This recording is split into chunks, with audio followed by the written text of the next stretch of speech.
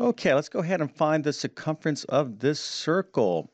Of course, we have a circle here with some information. Says 3 centimeters. Now, I'm not going to give you too much information because I want to give you a chance to answer this question. I will tell you a couple things. One, you're going to need a formula to answer this question. Two, you certainly need to understand what the circumference is. And three, there's a couple different ways you can express your answer. I'm going to talk about all these little details, but this is important stuff, kind of basic geometry, and everyone should be familiar with how to calculate the circumference of a circle. And of course, I'm going to go over this and show you the answer in just one moment. But if you can do this problem and you know the formula and whatnot, put your answer into the comment section. And of course, I'm going to show you the answers and we're going to talk about exactly what you need to know to find the circumference of a circle.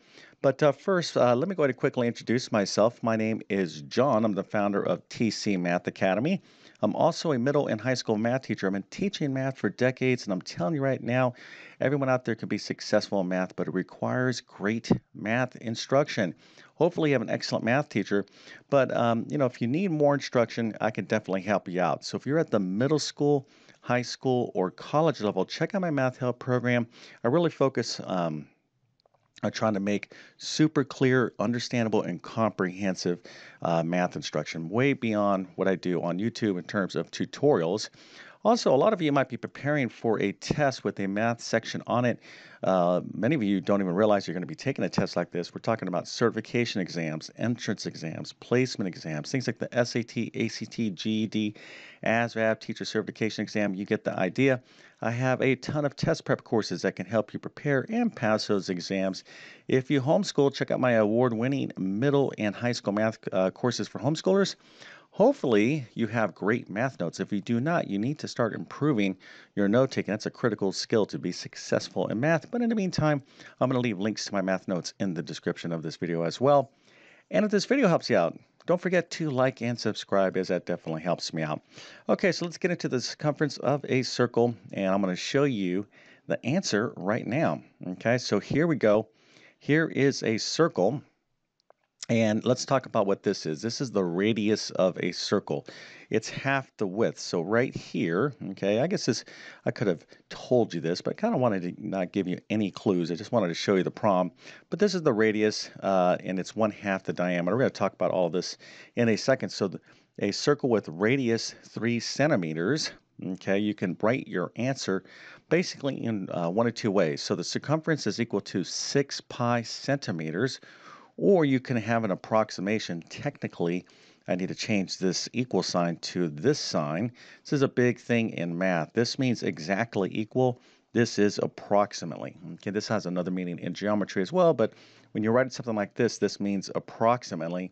And the reason why I'm saying the circumference of the circle is approximately 18.84 centimeters because it's not an exact answer. If you wanted an exact answer, you would write 6 pi centimeters. Now, let's quickly talk about what the circumference is. Okay, the circumference is effectively the perimeter, the distance around a circle. So when we're calculating the circumference of a circle, you're really calculating length, okay, distance. So if our distance is given in centimeters, or distance around a circle, i.e. the circumference is also in centimeters.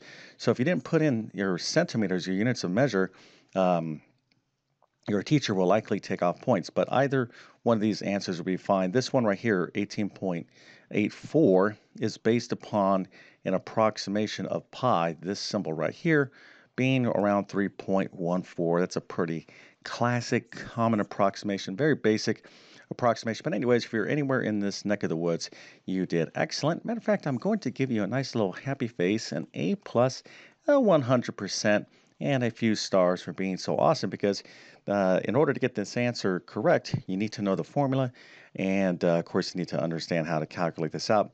But we're going to go ahead and cover this right now. Okay, so let's go ahead and show you the formulas to find the circumference of a circle. So again, the circumference of the circle is simply the distance around the circle. You kind of think of it as the perimeter. So for example, if I had a rectangle and I wanted to know the distance around this rectangle, we would call that the perimeter. But when we're talking about the distance around a circle, we don't call it the perimeter, we call it the circumference. So the circumference is equal to 2 times the radius times pi. This is one version of the formula. Also, the circumference is equal to the diameter times pi. Twice the radius is the same thing as a diameter. The diameter is simply the width of a circle. So here, this would be the center of the circle. The entire width of the circle is the diameter. Okay, 1/2 of the diameter right here from the center emanating out to the edge of the circle is called the radius. So 2r, 2 the radius is 1 diameter. So this is 2 versions of the same formula. But again, we have this really super important number, pi. Anytime you're dealing with a circle, you're going to have to be really familiar with pi. Okay, and pi is approximately, from a decimal approximation, 3.14. This is what we call an irrational number. Pi continues on forever. Okay, so we can't give an exact decimal because it never stops and it doesn't repeat. Okay, so what we call an irrational number. It goes on to infinity. You may be surprised that there are people, I don't know who knows by heart the most digits at this date, but there are some really top math prodigies that just have this number down, these digits. They go on and on and on and on and on. It's pretty incredible. So don't feel compelled to have to memorize this number, pi. Just you can use 3.14 as a decimal. 22/7 is a good fraction approximation for pi. But again, these are just approximations.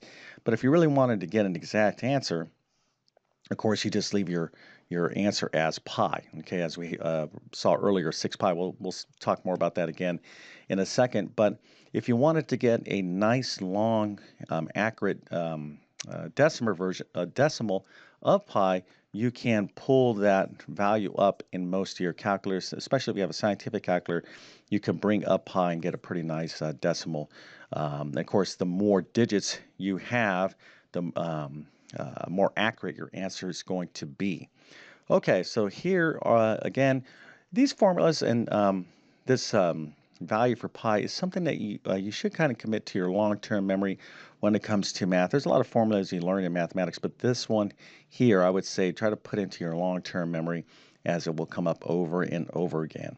Okay, so now let's go ahead and do this problem now that we know everything we need to know about the circumference. So the circumference of a circle with radius 3 centimeters, because my problem, if the information of my problem is giving me the radius here, I'll go and use this version of the formula, 2 times the radius times pi. So 2 times the radius of 3, okay, is of course 6 pi. And then again, remember, we got to be very specific with our units of measure. So if you just said 6 pi, but 6 pi what? 6 pi feet, 6 pi meters? No, 6 pi centimeters, because circumference is measuring the distance around the circle. So if the question was find the exact value of the circumference, you would give this as your answer. If the question was find an approximate value, or just that wasn't open-ended, just find the circumference, you could give this or this. Okay, so again, 18.84 is when we replace this pi with an approximate value of 3.14. But a couple things here, again, to stress about working with pi. Okay, anytime you're dealing with circles, you're going to likely be running into pi, so like the area of a circle, etc. Remember, you can have an exact version or an approximation, and do not forget your units of measure. Okay, so I think we covered circumference pretty well. Of course, you want to practice this stuff. Watching me do a problem is one thing, but you're not going to get good at math unless you actually do practice problems yourself. It's very much like you watching someone shoot a basketball, right? It's like, okay, are you going to get better by watching someone else practice getting better at, shooting a basketball? No, you actually have to do it. And another thing is this, just because you can do one problem right, it's like making one basket, that's, doesn't confirm that you know this stuff perfectly, right? It's like, oh, I shot the basket, I got it right, therefore I don't need to practice anymore because I can do this every single time. No, that's not the case in basketball or math, okay? So math is a skill, and you got to practice a lot. So if you need additional help with basic concepts like the circumference, etc., I would suggest checking out my pre-algebra course.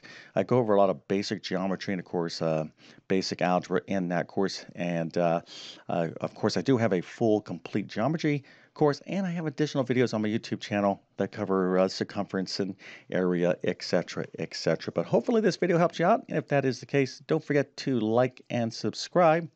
And with that being said, I definitely wish you all the best in your mathematics adventures. Thank you for your time and have a great day.